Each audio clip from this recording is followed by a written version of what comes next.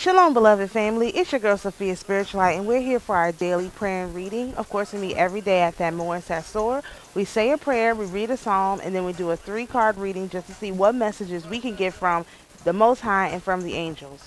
So without further ado, all praise, glory, and honor goes to the Most High, the King of Kings, the Lord of Lords, the great I Am, loving kindness, the God of Abraham, Isaac, Jacob, David, Enoch, Moses, Noah, and Solomon. We thank you for another day to labor in the vineyard.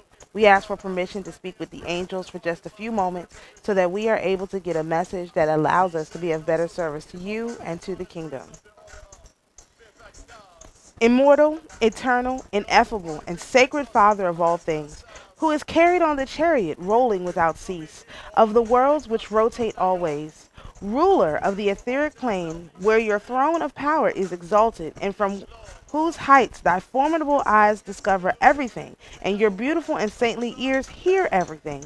Hearken to your children, whom you have loved from their birth through all times, since your lasting, great, and eternal majesty shines brightly over the world and starry heavens. Thou art raised above them, O sparkling fire. There you light and maintain yourself in the appropriate splendor. There comes forth from your being never-failing streams of light, which nourish your infinite spirit. This infinite spirit generates all things and makes this inexhaustible treasure of matter, which cannot fail to procreate that which always surrounds it, because of the forms without number with which it is filled and with which you have filled it since the beginning of time. From this spirit, the very saintly kings who are standing around your throne, who compose your court, also draw their origin. O universal Father, O unique one, O Father of blissful mortals and immortals, you have particularly created the powers which are marvelously like your eternal thought and your adorable essence.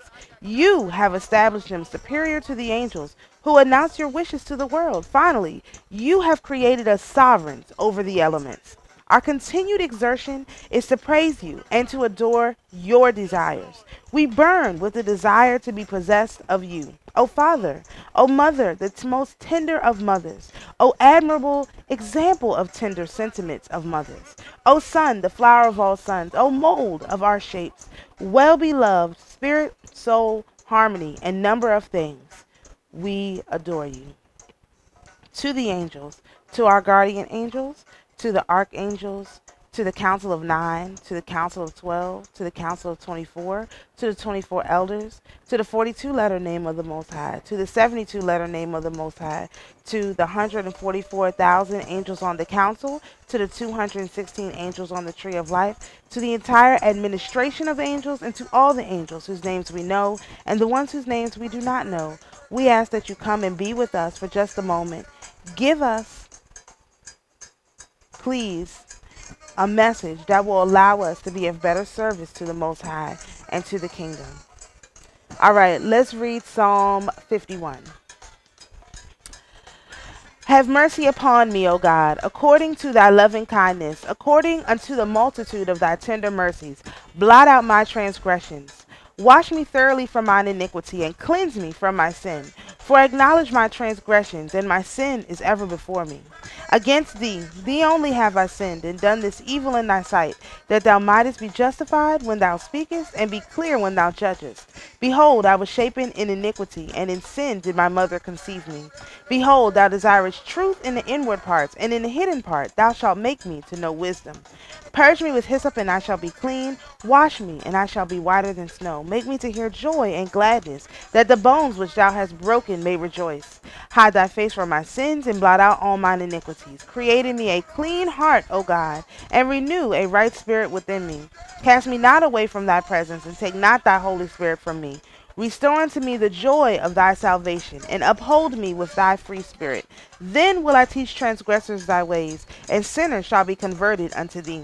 Deliver me from blood guiltiness, O God, thou God of my salvation, and my tongue shall sing aloud of thy righteousness. O Lord, open thou my lips, and my mouth shall show forth thy praise. For thou desirest not sacrifice, else would I give it. Thou delightest not in burnt offering. The sacrifices of God are a broken spirit, a broken and contrite heart, O God, thou wilt not despise. Do good in thy good pleasure unto Zion. build thou the walls of Jerusalem. Then shalt thou be pleased with the sacrifices of righteousness, with burnt offering and whole burnt offering. Then shalt thou offer bullocks upon thine altar. Selah. Alright, so we have our daytime deck here, of course. And we use the Tarot of Light for the daytime. And again, it correlates directly with the Rider Waite. It's easy to understand. It's easy to use. It, you know, has nice, warm, fuzzy pictures on it. And if you go to the website and leave us your email address, you can get a coupon for 10% off physical orders and $5 off our courses. The next course coming up is next weekend. I surely hope it's not this weekend. I think it's next weekend, and it's actually the first course on enzymes, which is going to be talking about yogurt. And this particular course is specifically going to talk about how to make the yogurt, and then I have a bunch of recipes, stuff that I use, tips and tricks, and then, you know me, I'm going to go into the history, and this is why it's going to be a two-part, because the second part of the enzymes course is next month, and that's going to be sourdough. And that class is actually going to have a lot of information too, but I'm going to try, like, that's why I broke it up, because if I just try to do one course on, and there'll be a third course on enzymes, because we're going to have to talk about vinegar, and probably just vinegar for one whole enzymes course, and then we're going to have to talk about we still need to talk about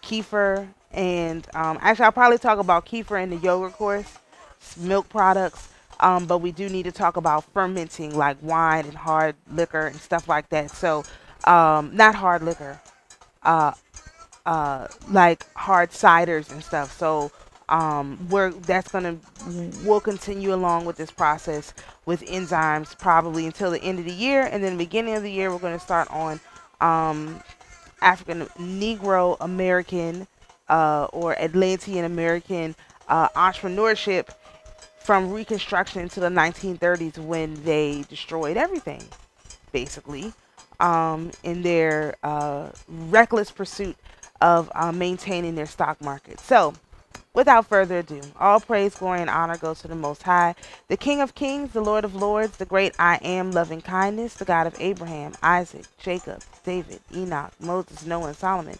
We thank you for another day to labor in the vineyard. We, of course, ask again for permission to speak with the angels for just a few moments so that we can get a message that will allow us to be of better service to you and to the kingdom. To the Holy Mother, we thank you for always being with us and guiding us down the path of life. We acknowledge our older, wiser brother Yahushua and the perfect example that he set.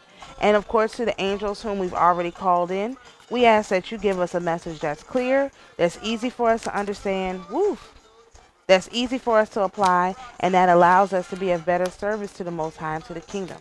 And when you give us the message, we will let the Most High know. So you are given credit for your hard work and everything that you do for us. So as we ascend, you are also able to ascend.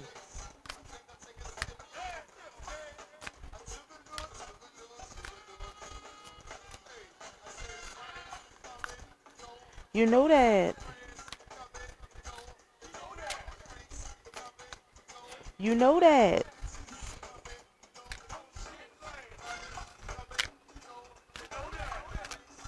All right, let's see what we got. What do we have? All right, our first card, Revolution, the turnaround. Definitely yesterday was a revolution of the mind for me. I don't know how everybody else feels. Can't get a temperature check because there's no lives. The next card is 6, Ecstasy, which is exactly half of 12. The Lovers, exactly halfway through half of 12 is 6. And our last card, we have the 3 of Hearts, which is joy. So y'all are going to notice immediately. Let me just do this so y'all can see it. Immediately, y'all are going to see what I see. Immediately. So before we can even, again, before I even open the book, we have 12, we have 6, we have 3. Half of 12 is 6, half of 6 is 3. So it's like a countdown. You know what I mean? And the time for us for what we're doing is being halved because we're moving so fast. We're putting forth the energy and the effort. So instead of having to do the regular time, now we're coming down to the point where all our time is cut in half. Everything we do, half off. Because we're meeting the Most High where He is. Time is coming off. Things are coming off. Things are going to be fast. Much faster than before for us, the ones who are trying. All right, so our first card is 12. This is so unbelievable.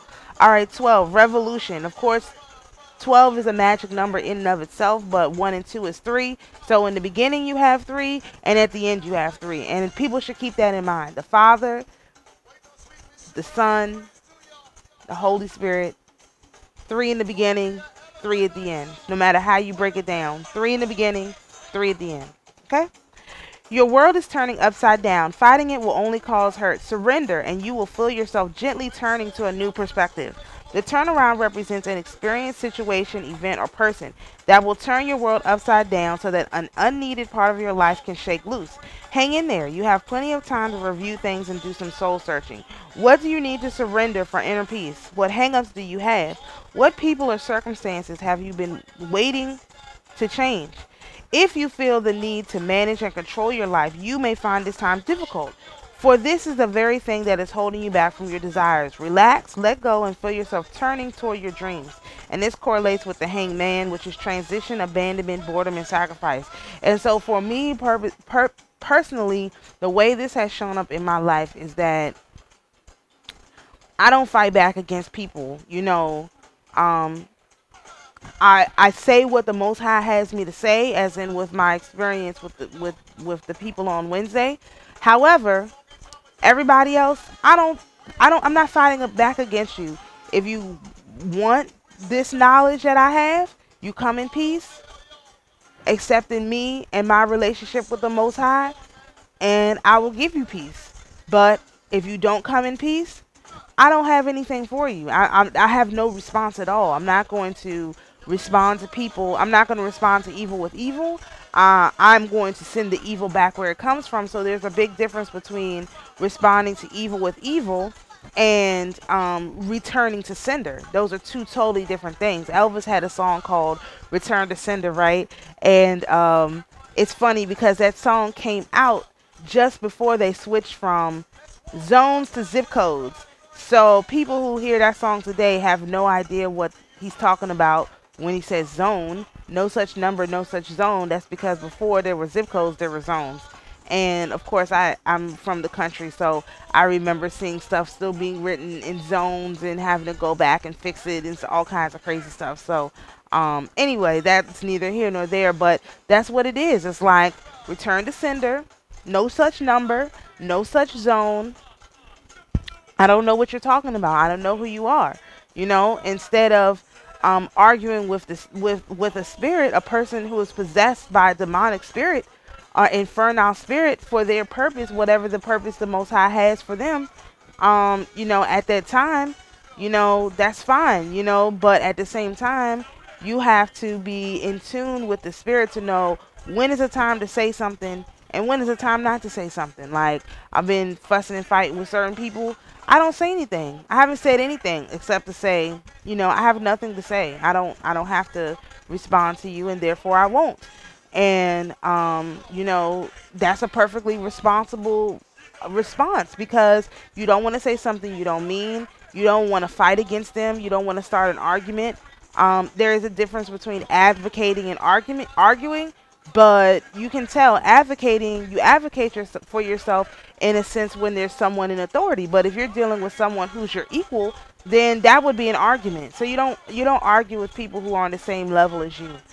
You advocate for yourself with people who are proclaim themselves to be on a different level than you, with titles and so much. So I would obviously advocate with someone, advocate myself with a boss or, you know, police or whatever. I would advocate for myself. But if somebody, they don't proclaim to have a title, they're just, you know, a laborer in the vineyard like you don't even need to argue with those people. There's no need to argue. You just You don't have to advocate for yourself with those people either, because who you're advocating to, they don't have any more power than you have. So you just leave it alone and you keep moving on. So I hope that makes sense to everybody, how to move forward. And this, of course, was in our yesterday position. So let's see what's up for today.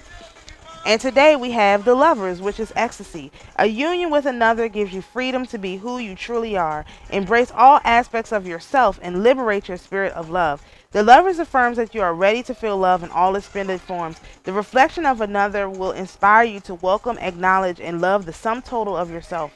A new romantic relationship is imminent or may have already arrived in your life. This card may also indicate the deepening of an existing relationship that makes it feel renewed. If you do not have a partner, this card sees you embracing and accepting more of yourself. It is time to love yourself more fully so that you can love and be loved more completely. And this correlates, of course, with the Lovers, which is attraction, love, yearning, trials overcome. Again, as you learn to love yourself, you will overcome whatever you've been experiencing, because we don't have a lack of stuff. We have a lack of love, and the love of ourselves, and the love of all the angels that comprise us, and all of the elemental beings that contribute to us. And that's why a lot of people are not seeing what they want manifest, because they are looking for something to happen that can only happen from within. And instead of working on trying to get that thing to happen from within, they're looking for some God in the sky daddy, to come down and solve the problem. But the Most High is within you. You are the indwelling of wisdom. The Holy Spirit is within you. She dwells within you. The TrinoSophia and the Christ consciousness is within you. It's not out there somewhere. It's in there somewhere. And so the longer people fight against that, loving themselves more completely, the most completely as they possibly can, the worse it is from them. And it only gets worse and worse from here, because as you can see, our time is speeding up, our time is going fast, our time is accelerating, and everyone else's time is slowing down. So the reverse of this is your 3 to 6, your 6 to 12, your 12 to 24, stuff that should have. So I look at this as saying the stuff that should take 12 days is going to take 6 days. The stuff that should take 6 days is going to take 3 days. You know what I mean? The stuff that should take 12 hours is going to take 6 hours. The stuff that's going to take 6 hours is going to take 3 hours. That means we are manifesting the fruits of the Spirit. They are coming out of us. They're not coming into us. The fruits, okay, think about how fruit grows on a tree, right? When the fruit grows on a tree, it's not fruit coming into us. It's the fruit is coming out. It's manifesting on the outside. But the fruit was always in the tree. The fruit was always in the seed. But it needed water. It needed love. It needed, the Oriel to give it that beautiful sunshine. It needed Anahiel to give it the dew. It needed, the Rahaviel to give the wind. It needed all those things to come in and contribute to it. And as it contributed to the seed and the growing of the seed grew into a tree.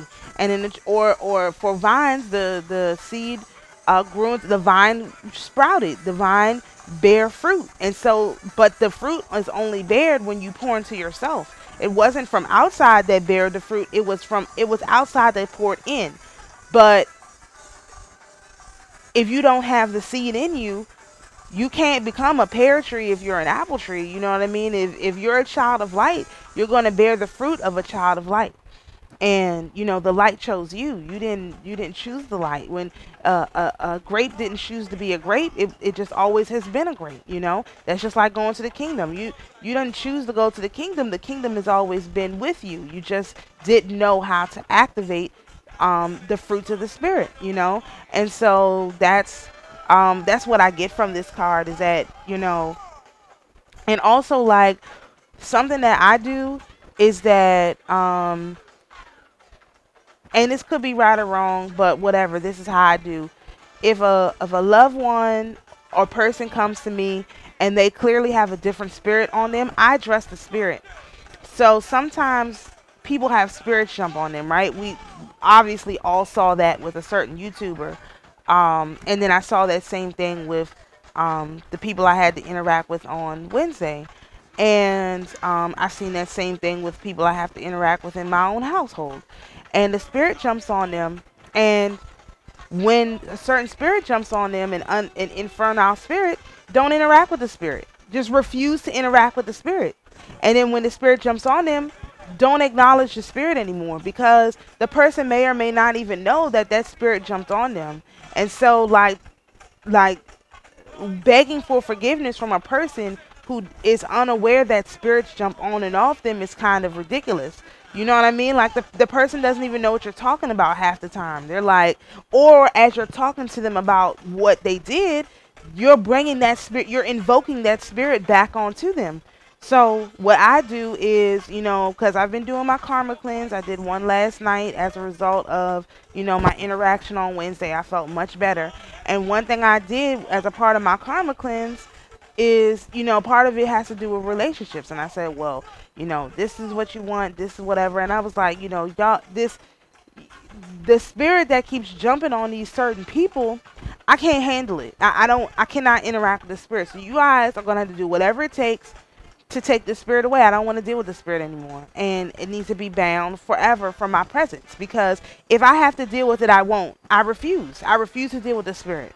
So you're going to have to do something about that. And so once you develop a relationship with these various angels, they will take your words and they will do something about it. You know what I mean? Like, that's the whole point of knowing who the angels are, so that you can make the best use of them and you don't have to deal with stuff unnecessarily. So while I was doing cosmetic things to deal with certain spirits, and certain spirits can be dealt with cosmetically, you know, the spirits that are left that can still come into our presence, these are pretty strong spirits, you know.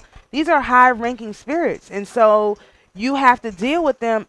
You can't fight a spirit like that. You have to fight a spirit like that with another spirit. So you have to call in all the spirits that you can, especially the ones that you can call by name, and say, look, y'all gonna have to deal with this. I'm not doing it. I categorically refuse to deal with this spirit. Therefore, you gonna have to do it. And then you just call them and tell them they have to do it. Just, what are they going to say? You know, they want you to deal with this person. You know, they have demanded it. They have commanded it. They tell you that it's best for you. Y'all going to have to deal with the spirit. And you can do that with friends. You can do that with everybody.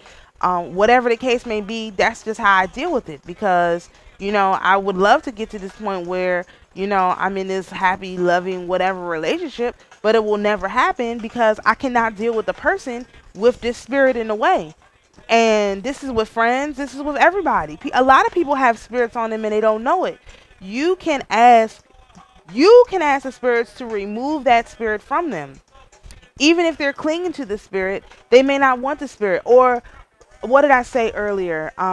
They may not be aware. No, they may not be capable of determining if the spirit is a good spirit or a bad spirit for them due to their poisoning of the mind, poisoning of the spirit, poisoning of the soul. Therefore, you can request that the spirit be removed from them, and you are as a custodian of that person, of your fellow, you know, friend, you know, brother, sister, whatever the case may be. You as a custodian of them can request that that spirit be removed due to their capability of identifying the fact that they are engaging with this spirit. That is, as a caretaker for a person, as an emotional or physical, whatever caretaker for the person, you can make that request. And when you do it as a part of your karma cleanse, they'll tell you whether you can do it or not. Now, if it's some person you don't know, you don't have a relationship with or anything like that, it may be a little more difficult. I have to do some more, you know, questioning about that. But people that you know, that you interact with, that you've been friends with, that whatever the case may be, you can make the request that the spirit is removed from them. You know what I mean? So that they are able to make decisions from their own clear mind. Because especially when you notice that people change, and it's like on and off. It's on and then it's off. So there's certain people I can't ask, because I know they do have the capability of removing the spirit from themselves, and they're choosing to engage with the spirit. I can't do anything about that. But for people who, you know, like especially children or whatever the case may be, you can ask for that spirit to be removed on their behalf, especially when you're doing your karma cleanse, because that person is in your custody. You know, that person is within your realm, and therefore, as a custodian, you have the ability to make that request. That's at least what I just got just now when I started saying it out of my mouth. So our last card is the Three of Hearts, and I'm going to try and keep this pretty short, which is joy. So first we have the revolution. Things have got shook up, turned down all around. Then after that, the love comes in and fills us. The spirit comes in and fills us with joy, which is the Three of Hearts. Catch your breath and celebrate the joyous, multifaceted presence of love in every aspect of your world. The Three of Hearts invites you to lighten up and be playful. Give yourself permission to have fun. In the coming days, you'll be asked to attend or become otherwise involved with the celebration. Honor the energy of celebration and you will begin to experience it elsewhere in your life. Be swept up in feelings of euphoria. Let the festivities lift you to a state of elation and breathe joy into your dreams. Celebrate everything in your life that has brought you to this moment. The universe supports you in love. You have the freedom to create a heaven or hell here on earth. What will you celebrate today? And this correlates with the Three of Cups, which is comfort, satisfactory result, joyous emotions, and merriment.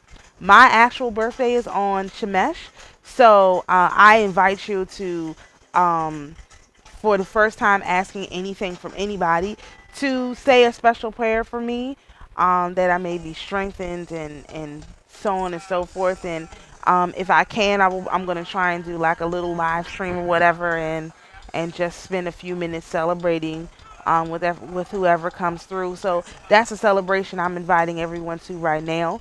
But in general, you may be invited to do something else fun. Try, you know, it's Noga. It's the day of love, you know, which is why the lovers also came up. Try and do something fun today. You know, spend some time with your kids, spend some time with your family, with friends. You know, even if it's not physically, you know, place a phone call, whatever the case may be. Do what you can to bring that love into you, and then you will have the joy radiate out of you. Because again, over here, we do not harness energy from other people. We give energy to people, especially if you're a generator like I am. You give to people. You don't just take. You don't take from them at all. You don't need to take anything from anybody. You give to people, and again, that's just one of those things that when you know, and it's easier for you to navigate through different things when you have a good understanding of yourself. So let's just do the blessing of the Sephirot. I need to this is already so late. We're just going to move on to the next thing. I'll write this down on my own. The blessing of the Sephirot. Blessed be the light beyond all being. Forever blessed be the mighty one. Keter. Blessed be the breathing of origination. Forever blessed be the mighty one. Chokma. Blessed be eternal wisdom. Forever blessed be the mighty one. Bina. Blessed be omniscient understanding. Forever blessed be the mighty one. Chesed. Blessed be perpetual compassion. Forever blessed be the mighty one. Gevurah. Blessed be almighty justice. Forever blessed be the mighty one. Tiferet. Blessed be transcendent beauty. Forever blessed be the mighty one. Netzach. Blessed be unceasing victory. Forever blessed be the mighty one. Had. Blessed be surpassing glory. Forever blessed be the mighty one. Yesod. Blessed be infallible foundation. Forever blessed be the mighty one. Malchut. Blessed be all life throughout the kingdom. Forever blessed be the mighty one. All praise, glory, and honor goes to the Most High, the King of Kings, the Lord of Lords, the great I Am, loving kindness, the God of Abraham, Isaac, Jacob. We thank you for allowing us to speak with the angels for a few moments, and we would like to report back that they have indeed fulfilled the covenant, and therefore we would like credit to be given to them, so that as we ascend, they are also able to ascend. We thank the Holy Mother for always being with us. We acknowledge our older, wiser brother Yahushua and his perfect example. And of course to the angels who were with us, we thank you for everything. We have let the Most High know that you fulfilled the covenant. And we appreciate your hard work, service, and dedication to us and to the kingdom. Let God be praised in the beginning and the end. Who supplicates him, he will neither despise nor refuse. God above us, God before us, God possessing all things, may the Father of heaven grant us a portion of mercy. Baruch Shem Kevod Malchuto Lo Olam Vayed. Blessed be the name of his glorious kingdom throughout eternity. Ha Rashaman Hu Yashazir Lanu Avodat Biet Hamikdash Limkoma Bimhira Biyamanu Omen Omen Omen and Selah. May the merciful one restore unto us the service of his holy temple to its place speedily and in our days. Amen, amen, amen, and Selah. To the spirits who are here with us, you're invited to go in peace. To my beloved viewers, you're invited to be at peace. And always remember, the Most High is your peace. Shalom, everyone. We'll see you for the reading tonight at Sesor.